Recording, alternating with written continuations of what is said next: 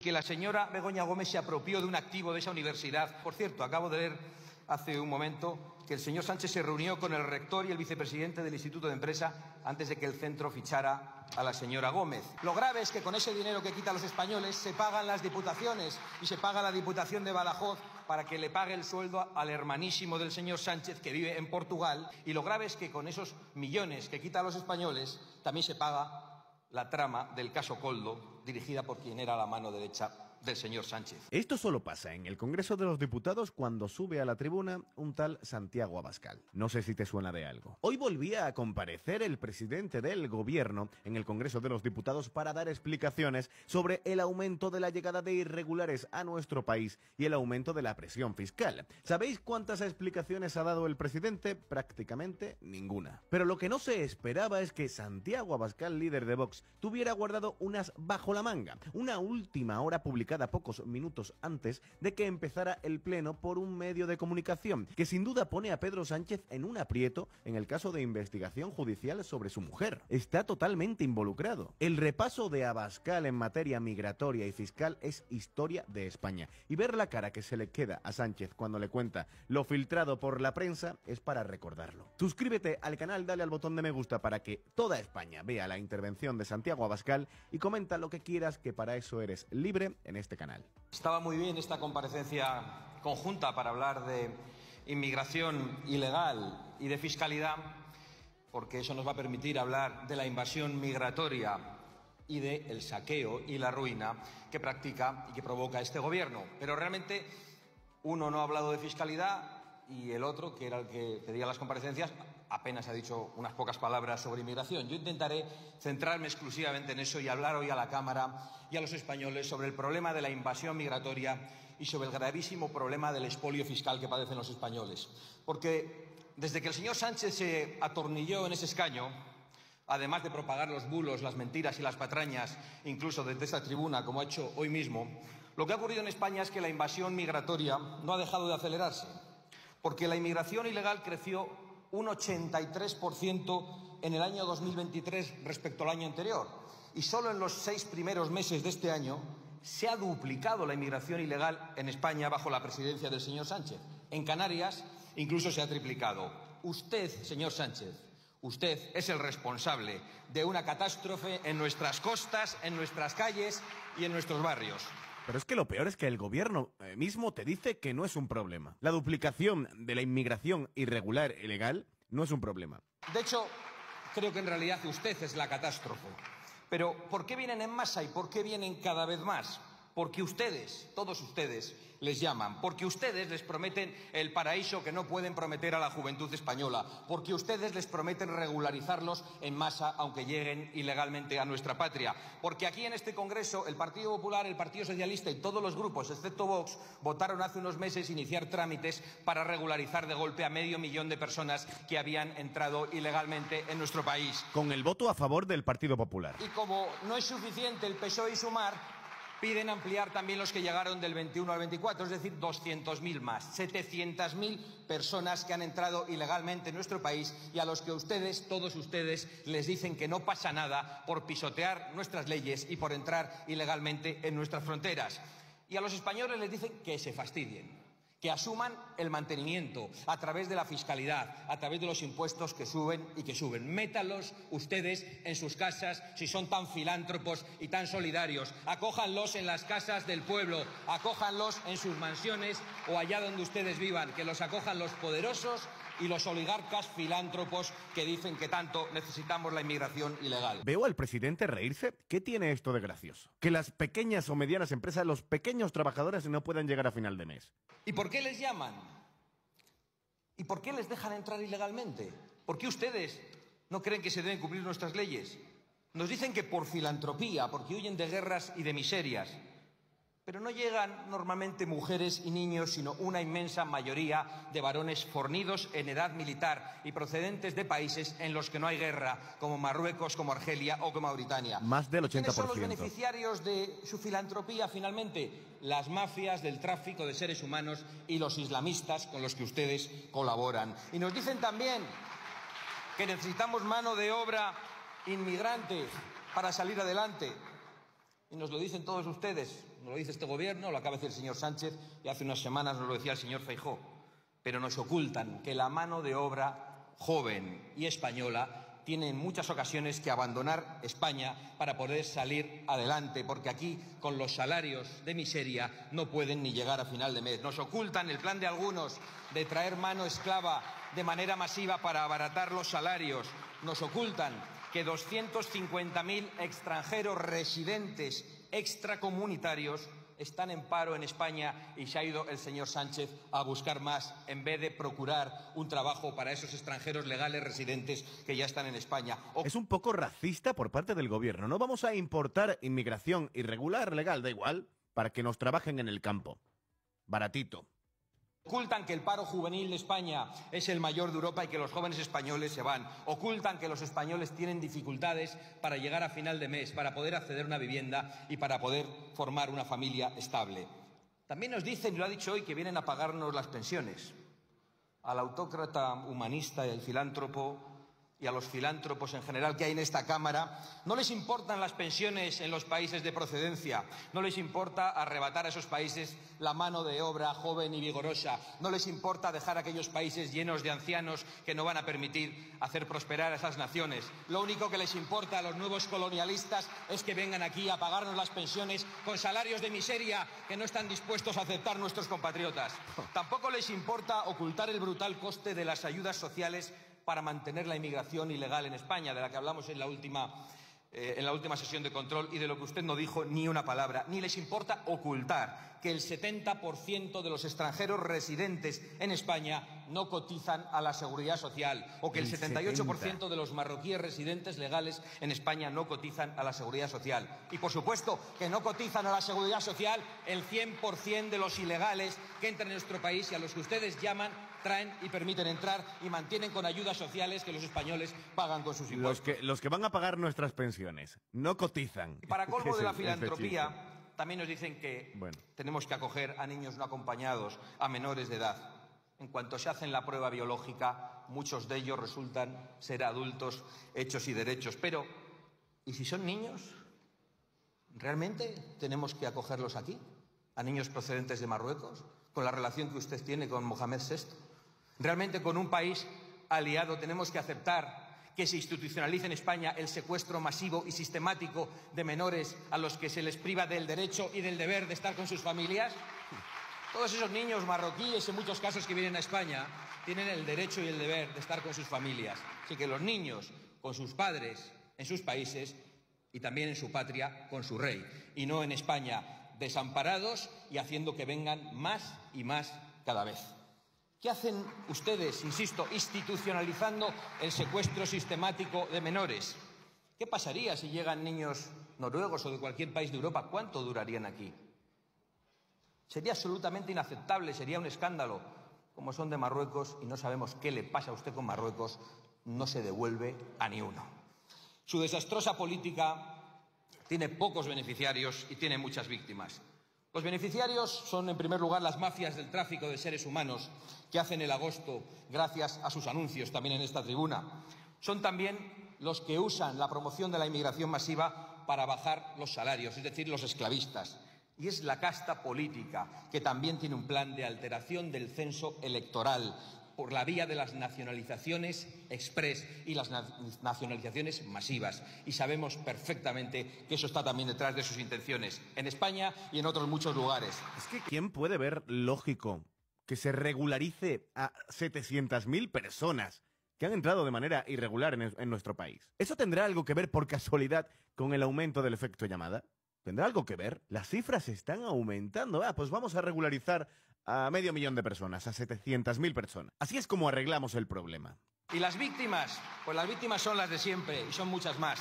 Las víctimas son los inmigrantes muertos en el mar, esos por los que usted hace aquí intervenciones lacrimógenas, leyendo textos de embarcaciones hundidas y que vienen a jugarse la vida precisamente porque oyen sus cantos de sirena y porque aquí se financia a las ONGs que colaboran con las mafias del tráfico de personas y que acaban perdiendo la vida en el mar por su irresponsabilidad, por sus mentiras y por sus promesas. Esa Luego es la hay que pura verdad. inventarse de que no sé quién quiere hundir las embarcaciones de inmigrantes. No, las de los traficantes de seres humanos sí las hundiríamos sin ningún tipo de contemplación, antes de que vayan a traer a todas esas pobres personas. ¿Y quiénes son también los perjudicados, las víctimas? Pues los inmigrantes legales que respetan las leyes y las fronteras de los países y que cuando de repente por un despiste en España se les acaba el permiso de residencia, son detenidos por la policía y acaban en el calabozo. Eso no pasa con los que entran ilegalmente. Eso se lo puede contar a usted cualquier policía que haya trabajado en extranjería. Cuando a una persona se le pasa el permiso de residencia, puede acabar detenida en el calabozo y se le expulsa a su país. Y al que llega ilegalmente, lo repartimos por el territorio nacional, lo mantenemos a costa de los españoles y lanzamos el mensaje de que vengan más, más y más. Por lo tanto, los inmigrantes legales, esos que codo con codo trabajan con los españoles, son también víctimas de su política, señor Sánchez. Y lo más importante, los españoles y esos inmigrantes legales que sufren en sus carnes las consecuencias de la inmigración ilegal. Pero es que ¿quién puede ver este discurso como algo racista? Es al contrario, las políticas que el gobierno lleva a cabo son las que verdaderamente perjudican a los países subdesarrollados, a esas pobres personas. Por culpa de las políticas del gobierno, la gente, esa pobre gente, se juega la vida en el mar. Y de esa parte de la inmigración ilegal que no quiere adaptarse. La inseguridad, las ocupaciones, la delincuencia con delitos totalmente desconocidos en nuestra tierra hasta hace poco, las violaciones, en muchos casos grupales, el colapso de los servicios públicos y de los servicios sanitarios y la quiebra del sistema de atención social. Usted ha venido aquí a contar mentiras, pero oculta, por ejemplo, el dato conocido estos días de que el 91% de los condenados en Cataluña por violaciones son extranjeros. El 91. ¿Qué tienen en la cabeza exactamente las personas que creen que pueden tratar así a las mujeres? ¿Qué tiene en la cabeza el gobierno más feminista de la historia para atraer a cada vez más personas de esa naturaleza? ¿Por qué insulta usted a los españoles diciendo que delinquen igual que las personas procedentes de esos lugares que no respetan a las mujeres? ¿Por qué no asume usted la realidad de que sus políticas de inmigración masiva y de suelta de violadores ha hecho que proliferen las violaciones en España desde que usted llegó al poder? Bulo ninguno, la realidad y los propios datos de este gobierno. Y por si fuera poco, expertos en yihadismo de nuestro ejército nos alertan de que las mafias del tráfico de personas que operan en Canarias están financiando el terrorismo internacional. Es decir, una doble amenaza para la seguridad nacional, el riesgo de infiltración terrorista y la financiación con dinero público vía ONGs que acaba llegando a las mafias del tráfico de personas y después al terrorismo yihadista. Un negocio redondo el de este gobierno para la sociedad española. Si supierais la cantidad de dinero que le da el gobierno a esas ONGs que están compinchadas con las mafias para este tráfico de seres humanos, alucinaríais. Pero ya esto ni sorprende teniendo en cuenta quiénes son los aliados y los aplaudidores de este gobierno. Desde Hamás a los talibanes o a la teocracia terrorista de Irán. Esos son los que aplauden las posiciones de este gobierno, el de Sánchez, que respondió a los atentados del 7 de octubre dando el premio de reconocer inmediatamente el Estado palestino. Y la señora vicepresidenta del gobierno, que dijo aquello desde el río hasta el mar, que claramente es una apelación a la desaparición de Israel. O la otra ministra, la señora Rego, que con los cuerpos calientes del 7 de octubre puso un tuit violento diciendo que Palestina tenía derecho a defenderse cuando precisamente acababan de atacar brutalmente a Israel. Para promocionar este disparate calamitoso de la inmigración masiva y del extremismo en política internacional, que es un atentado a la seguridad de los españoles, hace falta mucho dinero. Así que está bien que haya dicho que iba a comparecer usted para hablar de impuestos, pero está muy mal que no haya hablado de impuestos. Así que, en el tiempo que me queda, trataré de hablar del saqueo que ustedes practican y de la ruina que provocan a nuestro pueblo. Porque efectivamente hay que pagar este crimen contra los españoles y ustedes han decidido que lo paguen los propios españoles. Mire, hasta mediados del año 2014 el señor Rajoy había subido 45 veces los impuestos. Usted los ha subido 62 veces. Desde el año 2011, 107 subidas fiscales en España, cuando los servicios públicos son cada vez peores. Desde que Sánchez se unió al golpe de separatistas y demás golpistas, realmente España es el país de Europa que más ha subido la presión fiscal. Y no son impuestos para las carreteras, las escuelas y los hospitales, cada vez en peor estado, señor Sánchez, no. Es un atraco para mantener el poder de este gobierno extremista, que empobrece cada día a los españoles. Porque mientras los contribuyentes rompen la hucha para llenar la de Sánchez, Los precios de la compra no dejan de subir y estaría bien oír en esta Cámara lo que han subido los precios desde que usted llegó, de los alimentos básicos. El del aceite un 171% desde el año 20, el del azúcar un 58%, en la leche un 48%. Y luego vienen ustedes con las migajas de subidas de salarios y de pensiones, cuando lo que han provocado desde su gobierno es una pérdida brutal del poder adquisitivo de los españoles y de las familias. Y como les parece poco, a todos esos alimentos de primera necesidad les suben el IVA este mismo mes. Ya se lo habían subido a la luz. También a los coches les han declarado la guerra, provocando que crezcan los precios en un 40% y la vivienda en máximos históricos, y dejando fuera a toda esa generación de jóvenes españoles que se van mientras aquí traen ustedes a sus niños y que ven cómo los de fuera se ponen por delante en la escasa vivienda pública y protegida que hay en España. En definitiva, Sánchez le quita cada vez más dinero a los españoles, a quienes cada vez les cuesta mucho más llenar la nevera, mientras que ven que tienen que pagar la invasión islamista y la corrupción de Sánchez. Porque no nos olvidamos de que con ese dinero que les quita a los españoles se paga a las universidades públicas, se paga a la Universidad Complutense. Adiós. Y que la señora Begoña Gómez se apropió de un activo de esa universidad, como nosotros hemos denunciado en los tribunales. Por cierto, acabo de leer hace un momento que el señor Sánchez se reunió con el rector y el vicepresidente del Instituto de Empresa antes de que el centro fichara a la señora Gómez. Y usted no ha contestado en esta Cámara una pregunta que le he hecho en sesión de control 2 veces y que le he hecho desde esta tribuna. ¿A cuántos CEOs de empresas cotizadas que dependen de la regulación pública llamó usted personalmente para que recibieran a su mujer? Atrévase a contestarlo aquí. Lo grave es que con ese dinero que quita a los españoles se pagan las diputaciones y se paga la Diputación de Badajoz para que le pague el sueldo al hermanísimo del señor Sánchez, que vive en Portugal y que no acude a su trabajo, y eso también lo hemos llevado a los tribunales. Y lo grave es que con esos millones que quita a los españoles también se paga la trama del caso Koldo, dirigida por quien era la mano derecha del señor Sánchez, como hemos denunciado en los tribunales. Y esa es la realidad de la inmigración, o sea, de la invasión islamista, y esta es la realidad de la ruina y del robo, o sea, de sus impuestos.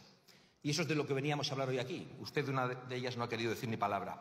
Señorías, Vox seguirá representando a los españoles que no se resignan ni a lo uno ni a lo otro, ni a la invasión islamista, ni a la ruina y el robo. Seguiremos exigiendo a los ayuntamientos que den la voz a los ciudadanos para preguntarles si están a favor o en contra de la instalación de centros de menas y de acogidas de inmigrantes ilegales. ¿Por qué el Partido Popular y el Partido Socialista no quieren que se pregunte a los ciudadanos? ¿Por qué no apoyan nuestra medida para defender nuestras leyes y nuestras fronteras de utilizar el dinero público para pagar el billete de vuelta a todas esas personas que han venido engañadas, o para pagarles el billete a la plaza central de Bruselas, donde están las oligarquías que precisamente les llaman y a las que ustedes obedecen? Nosotros seguiremos insistiendo en la necesidad urgente de mandar un mensaje al mundo y a todas esas personas que ven nuestro país como un destino no turístico precisamente, para decir que quien entra ilegalmente en España nunca podrá regularizar su situación, porque esa es la única manera de acabar con el negocio de las mafias y esa es la única manera de salvar vidas. Y nosotros seguiremos insistiendo en la necesidad de las deportaciones masivas cuando la inmigración es masiva, empezando por los delincuentes que se pasean por las calles, porque hay ilegales con decenas o centenares de antecedentes que siguen asaltando a mujeres y ancianos ante su pasividad y ante su complicidad. Y Vox seguirá exigiendo que se priorice el derecho de los españoles en el acceso a las ayudas sociales, a los servicios públicos y a la vivienda pública. Y, por supuesto, seguiremos exigiendo una profunda reforma fiscal, dirigida sobre todo a detener el expolio que sufren las clases medias, los trabajadores y los autónomos. Esos españoles que por trabajar pagan impuestos, por donar pagan impuestos, por comprar, aunque sean artículos de primera necesidad, pagan impuestos, que por calentarse, por encender la luz, pagan impuestos, y que hasta por morirse, si al final les ha quedado algo para sus herederos, pagan impuestos.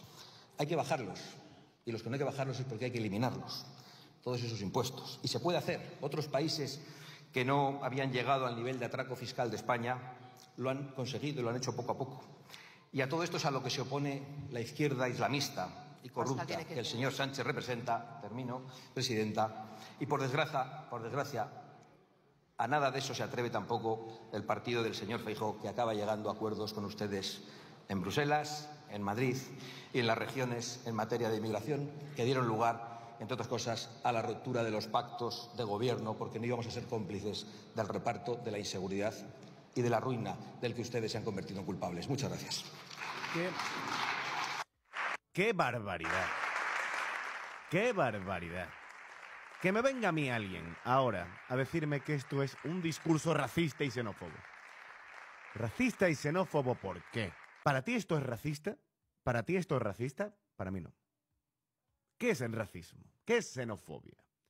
Decir las verdades a la cara de aquellos que utilizan discursos lacrimógenos y políticas irreales, políticas de efecto llamada, que son las que de verdad perjudican, dañan, a veces matan a personas que vienen de África, a esas pobres personas. ¿Qué es peor para esas pobres personas y para los países subdesarrollados? Fomentar estas políticas llamadas humanitarias que lo único que provocan es que haya más muertes en el mar, o políticas de control de fronteras, donde se respete la legislación vigente. Si no lo sabías, en España, ni en ningún país democrático europeo, del primer mundo o del segundo mundo o del tercer mundo, ninguna persona puede entrar de manera irregular en el país. ¿Cómo trabaja? ¿Cómo cotiza? ¿Cómo contribuye a la sociedad? ¿Cómo vive? ¿Cómo viven esas personas? Y aparte de todo eso, después vienen las consecuencias, porque son personas que vienen de otras culturas completamente subdesarrolladas. Porque si para ti no es una cultura subdesarrollada, que no haya respeto ninguno, que las mujeres no tengan derechos ninguno. Al mismo tiempo sois los más feministas, pero queréis importar culturas que rechazan los derechos de las mujeres. ¿Por qué no sois racistas? Sois humanos, sois humanitarios. Los señores como Abascal o las señoras de Vox son malas. Yo también. Somos los malos. Odiamos a esas personas. Somos racistas, xenófobos, es vuestra única excusa. Si no atendéis a los datos, si no entendéis los datos, las cifras que en muchos casos aportáis ustedes mismos desde el gobierno, es imposible que esto se llegue a una solución. Porque si para ti es normal que en Cataluña el 90% de los delitos sexuales sean cometidos por inmigrantes, pues muy bien no estás. Muy bien no estás. Brillantísimo Santiago Abascal, como siempre. No se debe intervenir mucho cuando está hablando Santiago Abascal, pero como digo siempre, tengo que intervenir en estos vídeos para que YouTube no me ponga problemas. Si te ha gustado el vídeo, pues dale al botón de me gusta, suscríbete a este maravilloso canal, que no es racista o xenófobo como algunos te intentarán vender, y comenta lo que opinas del discurso de Abascal y de las políticas humanitarias del gobierno sanchista.